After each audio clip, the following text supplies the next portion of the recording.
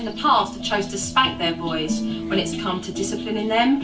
And I've promised Mum and Dad that I will teach them a technique for discipline that will be very different. When you've already told them in a conversational voice to stop something and they've chosen not to listen and do as they're told, you then have to give them a warning. If they continue beyond the warning, bring them over to a chair and they are going to do time out. You're going to tell them why they now have to sit on that chair, and you'll set your timer 1 minute per their age.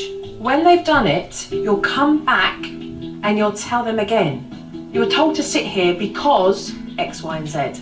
You will then tell them that you want an apology. Hugs and kisses, and you move on.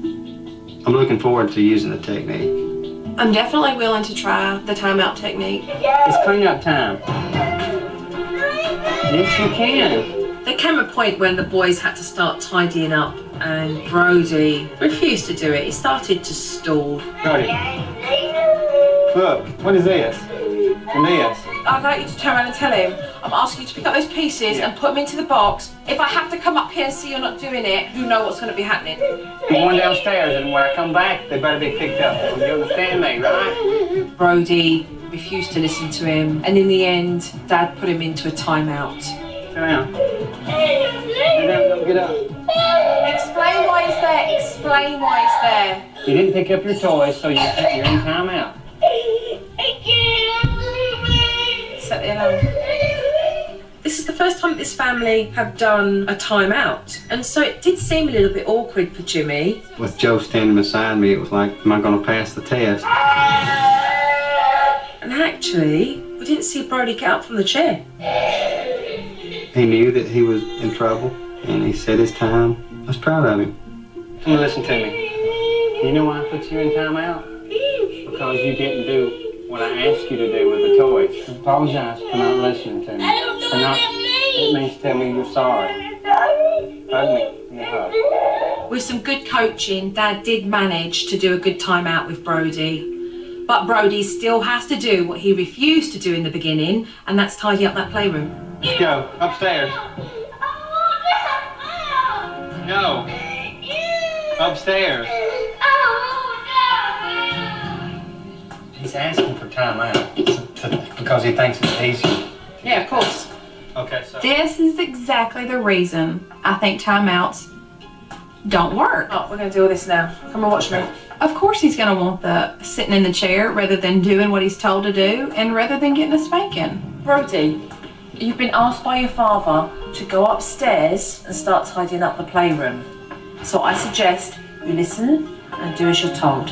Off you go, please. Brody went off to do as he was asked, and I went back to talk to Mum, and she was convinced with what she saw that timeout was never going to work. That's why I said it was not his choice for him to choose no spanking. That's why I said that up there, because he's choosing the easy road. It's not an easy road. Once they've been in that timeout a few times and they've realised that actually they're going to go back there again and again, to them it's going to become very boring, very stale, and they're going to realise what they're going to lose out on. I like the timeout technique because you can use it anywhere without having, oh my God, this guy's beating his child, call the police, you know. I'm going to do my best with the timeout, but there are some things that warrant a spanking, and if it warrants a spanking, I'm more than likely going to have to spank my children. The boys eat a lot of junk, let's face it. This family as a whole need to eat more well-balanced meals, so I'm going to introduce them to a little happy technique. Today, you get a chance to decide a meal that you would like to eat tonight. But this is the catch. Mum and Dad are not cooking dinner tonight. You guys are going to be the chefs. They were like, really? We're going to get to cook? And guess what I've got? I've got special chef outfits for you. Getting the boys really involved with cooking the food themselves is going to educate this whole family about eating better. Okay, so the meal tonight will be what? You two decide.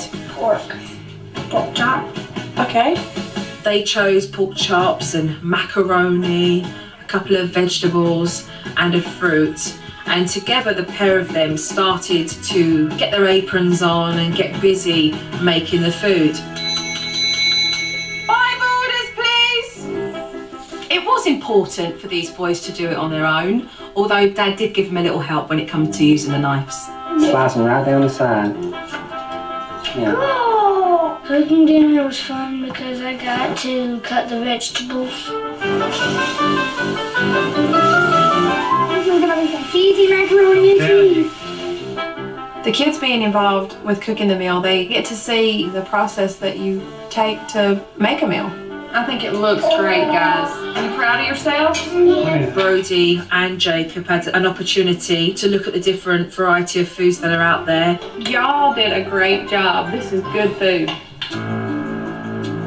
I'm really hoping when I'm gone for several days that Mum's not going to go back to spanking, which means that Mum and Dad need to be tight in their relationship. So I'm going to provoke a very honest and frank conversation between the pair of them. Is it okay to get junk food out of the pantry?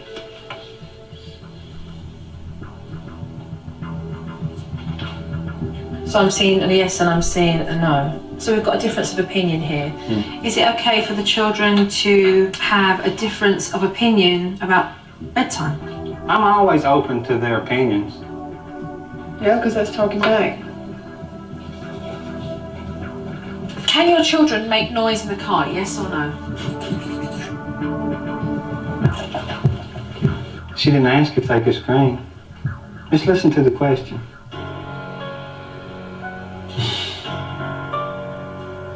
He started nitpicking at the answers I was given, and it's something he does quite often. He's so cut and dry, and I'm not. I have a lot of thinking that goes on behind my head. I think what I say is right, but, 100% of the time, and you do the same. To me, all that sounds like is you just saying it to be pretty. No, I'm not saying. To me, really, it does, because this is hold on. Okay, I'm sorry. This is how it is. I'll be talking about something and you say, well, we're just not talking about that right now. That's kind of what it sounds like to me right now. I'm seeing where this is going, and I'm having a hard time explaining myself. Right, because you want to walk away. No, I don't want to walk away. No, just I don't want to walk away. I sat very, very still because I did not want to be a distraction for this couple. I wanted them locked into each other so that they would air this confrontation that's been going on for too long between them both. Do you want to be married 40 years from now and hang out and do great things together? Or do you want to just leave me at home and go do your own thing because you don't want to hear what I have to say? No, I want to hear what you have to say. Because if you don't want to hear what I have to say now, I can't imagine you as a 70-year-old man wanting to hear what I have to say. I'm sorry. I'm just sorry. Honey. And honestly, me, I feel like such a butt sometimes. But I'm just too hard-headed or too stubborn to go back to you and tell you I'm sorry. She was crying, and as a husband, it made me stop and think about how I was treating her. Well, that's one of my favorite little meetings that we've had. I think it made me understand Amy a little more. So, therefore, I think I can be a better husband. I love you. If I can become a better husband to my wife, then we can become better parents together. There's been some feelings that have been trampled on, and it's raw. It's raw in that house. They're bruised. They've got a lot of work ahead of them. I am going to look forward to seeing you guys when I get back. I'm gone for 3 days. When I'm gone for several days, Mum is going to have the opportunity to put in the new discipline technique. I just hope she doesn't go back to her old ways. I want to see you guys really coming together. I'm kind of nervous. Bye-bye. Right. Seeing Joe walk out the door and knowing that we're on our own for the next 3 days. I'm going to do my best with the timeouts, but I can't promise that I'll never spank my children again. Coming up on SuperNanny, Mom loses her temper. oh my God, please. And the kids feel the pain. Now stop it right now. When SuperNanny returns. And now, Ask SuperNanny. When your kids are sick, should you allow them to sleep in your bed at night for comfort? A, no. Comfort them in their own room so they learn to feel secure in their own bed.